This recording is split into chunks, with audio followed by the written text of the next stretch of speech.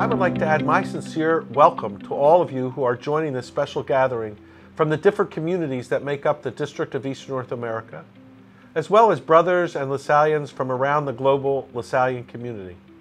Thank you for taking time to gather as we celebrate Founders Day.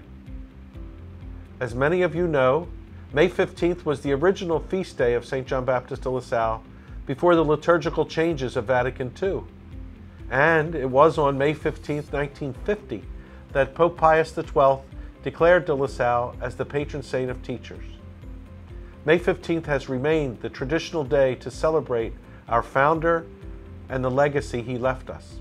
We can't forget that John Baptist de La Salle was a young man when he began to discern God's gentle but persistent nudge to get involved in the challenges facing the children of the poor and working class in his neighborhood, who were struggling in society.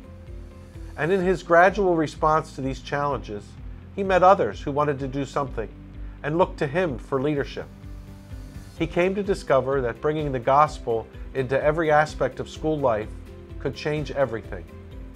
He and his companions came to understand that teaching, educating, and evangelizing form a whole that help young people grow in the image and likeness of God. Today, Lasallian education seeks to lead young people to discover the truth of God's love for the world. It seeks to inspire them to learn the message and values of the gospel, and then to live a life of service that makes those values come to life, building up the reign of God. All of you involved in our Lasallian educational communities continue the mission and vision of de La Salle. Today, as we remember the life of John Baptist de La Salle, let's pray for the same spirit of faith and zeal that has sustained brothers and Lasallians for centuries. And let's look to the future with hope and joy.